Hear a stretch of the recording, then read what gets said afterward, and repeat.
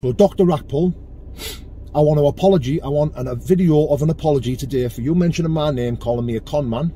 I want it today, or me and you, 100%, you will be facing me.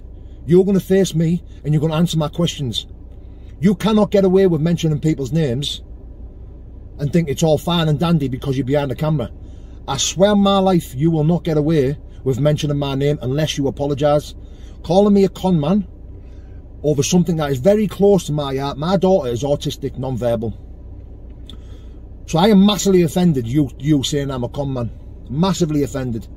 Like, even if it's a joke, and even if you're just trying to wind me up, you've got to rise out at me. But I swear on my life, Dr. Rackpull, if you don't apologise today, publicly, if you don't post a video today mentioning my name and apologising, I swear on my life, I am going to be coming to London, and you are going to face me.